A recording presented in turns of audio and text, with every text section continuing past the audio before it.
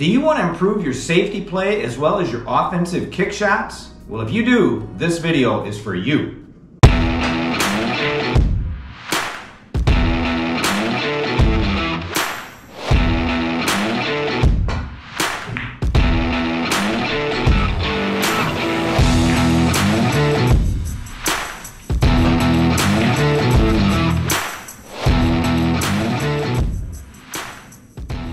Hello pool players, Ron here. Welcome once again to the Pool Student Channel, and thank you very much for watching, everyone. And also thank you to all of you new subscribers. Man, I really appreciate it. A lot of you have signed on to my channel. Hey, today I've got something real powerful for you players that are not really good at safety play and maybe at your kick shots. So without further ado, let's get into it.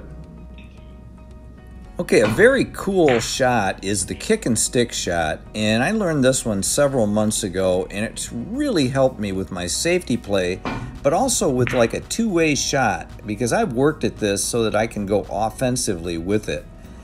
And here I'm just showing you some of the shots that I put together for this video, just to give you an idea what you can do here.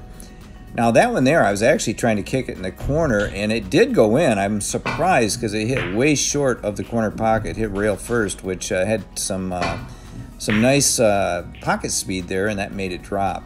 But just take a look at this shot. I mean, it's so much fun to pull this off during a game. It's kind of a lock-up safety in a lot of ways. So once again, it's a two-way shot. You can go offensively, but there's also that safety that's there for you. Okay, now this is a systematic approach that I've come up with. This is called Practice Session 1, where I just use the cue ball only.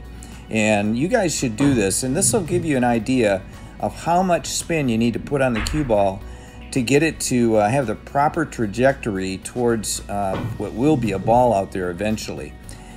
Here you'll see I've got one tip position over from center because we're at the very spot on the table, and we're going all the way back to the corner pocket. So that's about how much you're going to want to move your cue tip, is about one tip over for this length shot.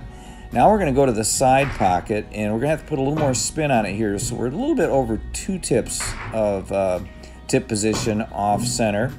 And it just shoots it right sideways over into the side pocket. I say to do this because this will get you familiarized with tip position and how much angle you're going to need to get it to go to the side pocket.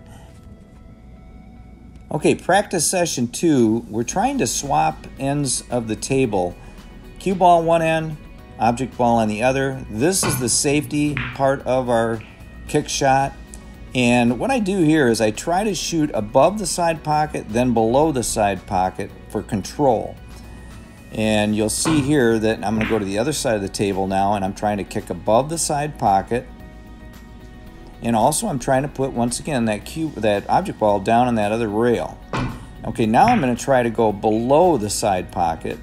So I would suggest that those that try this technique is to be in control. Try to make sure you know where that object ball is going to go from your hit.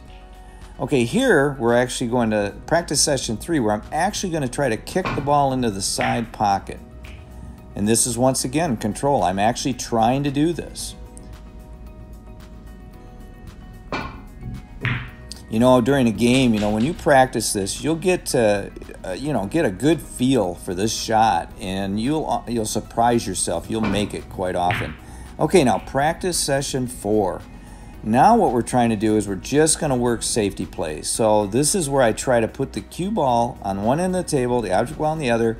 Try to put the object ball in the center of the table and then frozen to the rail if possible. And I was actually too close to that corner pocket, and I actually am still a little too close. So I'm going to have to make an adjustment. I'm putting too much spin on the cue ball right there. So I need to come in more behind that object ball and kick it like that, where I kick it more towards the side pocket, avoiding the side pocket, but getting the object ball to go down towards the center of the table. Once again, swapping ends, leaving a difficult shot for my opponent. Even if it's a bank shot, it's going to be a tough bank shot. I hope this helps you guys. This is just a systematic approach of how to, learn your kick and sticks. and I thought I'd share it with you. If you have any comments, questions, go ahead and leave them in the comment section below, and I'll be happy to answer those. Once you master this shot, you're going to be that much better than your opponent. So many people, I think, neglect to use this shot. It's just amazing because it's so powerful. And finally, I'm going to leave you guys with this last kick shot. And this is one that I really like a lot. I make this one so many times. It's such a high percentage shot for me. But anyway, leave some comments if you like. I'll answer them all. Till next time, like I always say, keep on practicing.